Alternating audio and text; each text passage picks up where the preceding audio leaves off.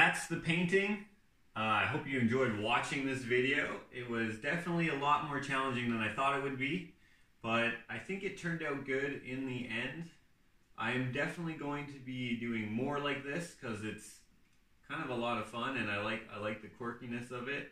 Adding in like the different tapes, like bands and stuff on the tapes. I like that kind of look. I may even try to do this with other music listening medias as well, like CDs and records. Maybe if I can figure out a way to make it look visually intriguing.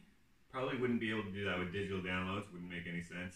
But I don't know. I liked it. I hope you liked it too. Oh, also one thing. I left the tape at the top blank so that when people bought either the original or prints, they'd be able to have their own label put on there. So if it was like, you know, John Smith and Betty Sue love tape mix songs 2020 or whatever, I don't know.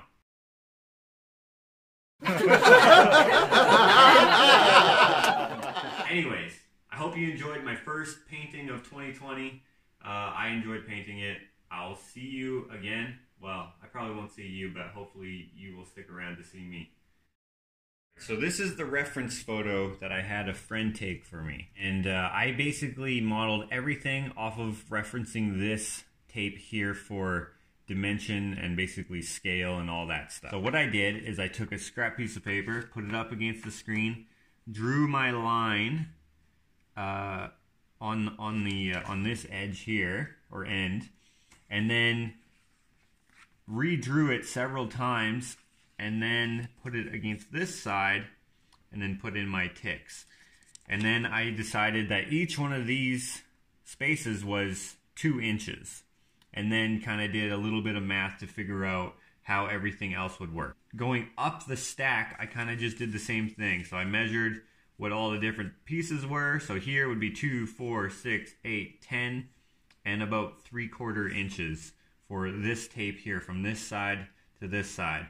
And then I had to figure out what this dimension, like the measurement from here to this corner was, and then kind of use my judgment on what the angle was based off of the little bits of triangles. And since all of these are at different angles, it made it a little difficult. This wasn't big enough to fill up my whole canvas, so I also added another tape underneath that was basically straight, and then I started stacking more tapes on top. And for that, I didn't have a reference photo, so I just kind of did what I thought was going to work, and that's where I got into the problem of making it look like it belonged.